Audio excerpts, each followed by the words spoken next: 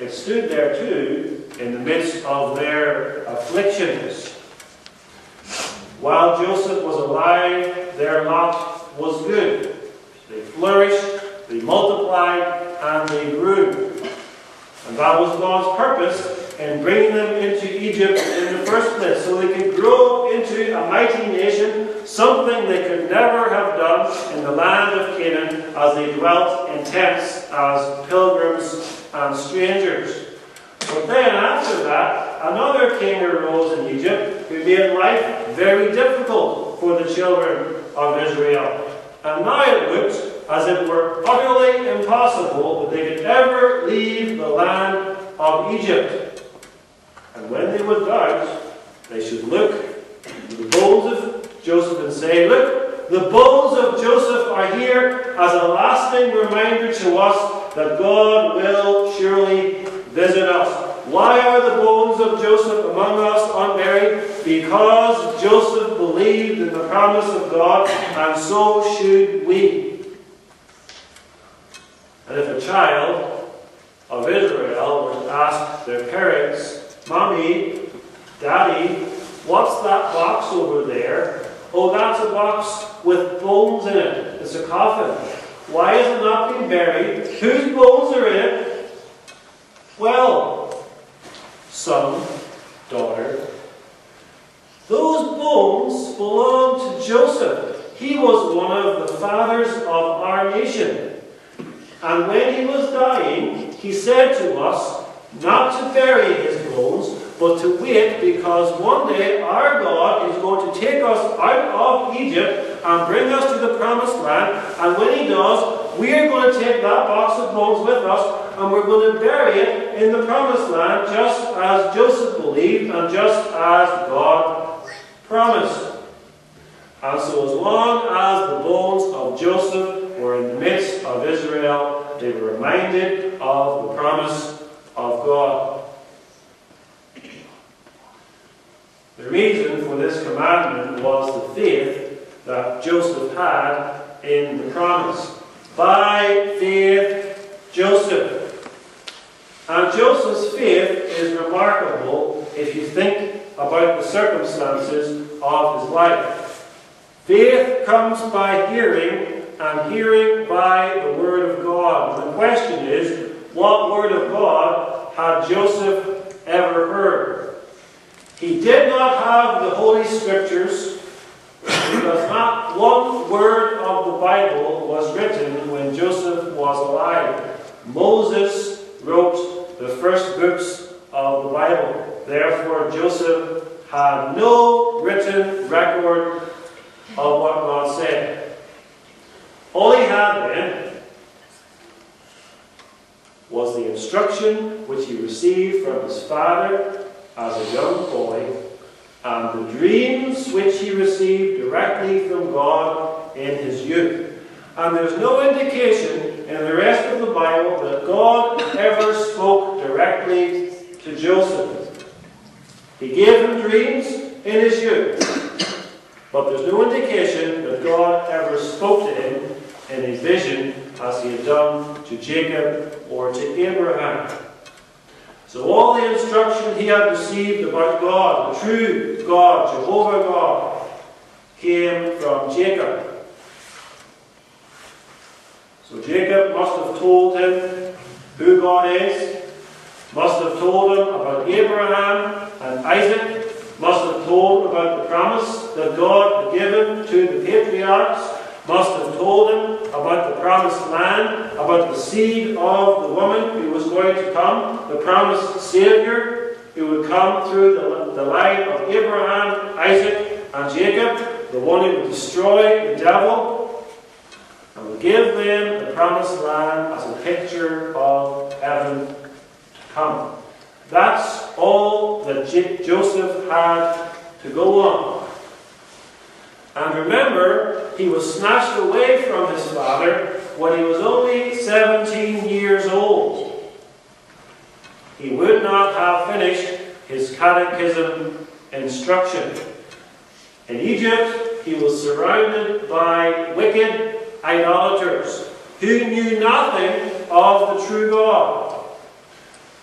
age 17, young and tender, until age 39. He was 30 when he stood before Pharaoh. 7 years of famine, 37, plus 2 more years, 39. Joseph was in contact with no other believer. Potiphar's wife, the jailer, the butler, the baker, Pharaoh, all of Pharaoh's servants, every last one of them was a pagan. There was no preaching in the land of Egypt. There was no church there. There were no Bible study groups he could join. No prayer meetings. No fellowship of any kind in Egypt for all those years. No one to give him encouragement. He was on his own. But the Bible says that God was with him. And many who have been in such circumstances would have lost all of the knowledge of God, would have forgotten completely about God, cut off from the church, cut off from the instruction of his family. You would expect that Joseph would have perished in unbelief. But by God's grace, the instruction which he received from Jacob as a youth remained with him his entire life. Notice what he says at various points during his trials in Egypt. To Potiphar's wife he said, "How then can I do this great wickedness and sin against God?" And he means there the true God, the living God, the God who forbids adultery. When he was in the prison in Egypt, he still trusted in God, even though his position was very bleak. And he said to his fellow prisoners, "Do not interpretations belong to God?" And before Pharaoh he testifies, "It is not in me. God shall give Pharaoh an answer of peace." And later, "God hath showed Pharaoh what he is about to do." And now we have Joseph, aged 110, after a long life, most of which was spent in Egypt, surrounded by idolatry and idolaters, and he's dying. And his faith has not left him. And there was no reason to believe at this point that Israel would ever leave Egypt, except, of course, the promise of God. Israel had never had it so good. They were living in the land of Goshen. They were the favorites of Pharaoh, flourishing and enjoying the prosperity of Egypt. It seemed as if God had forgotten his promise about Canaan and was content to leave them to enjoy life in Egypt. But Joseph knew otherwise. Joseph knew that Egypt would not be a permanent dwelling place for the people of God.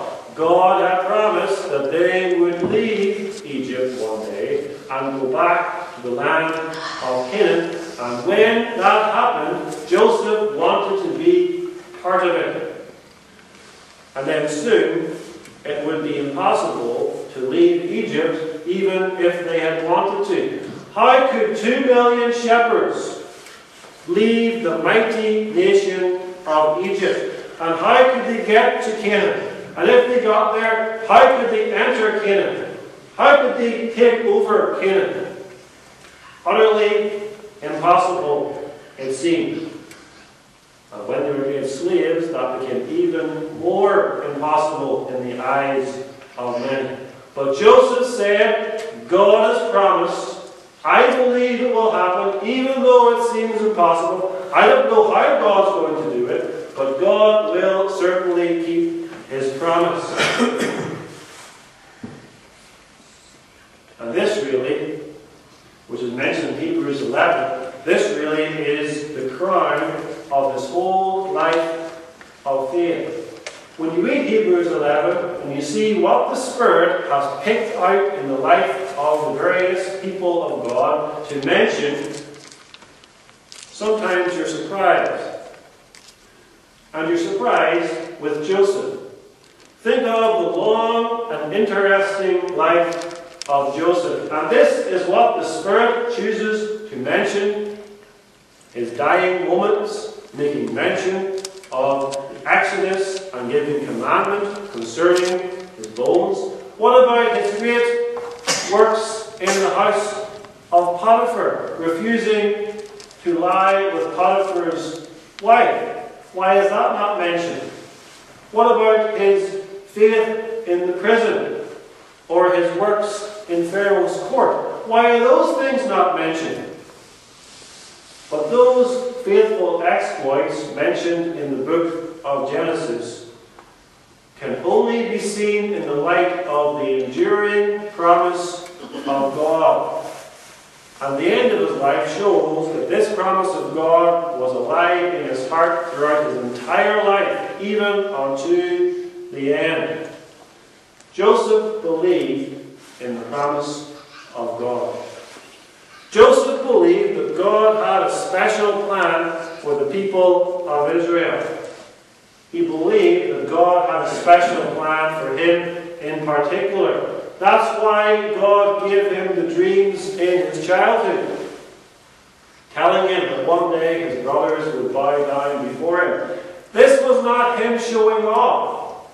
That's what his brothers said. But rather, God was showing him a glimpse into the future. One day, Joseph would be Lord over his brothers. But Joseph had no idea that that road to glory would involve being a slave, would involve being a prisoner in Pharaoh's dungeon. But Joseph had a very important place in the history of God's covenant. And God purified him, tested him, prepared him for that place through trials. And all of Joseph's faithfulness then was nothing automatic, but was the result of the work of God's grace, giving him faith throughout his entire life. Joseph was plunged into trial after trial, so his faith could be exercised, purified, and strengthened.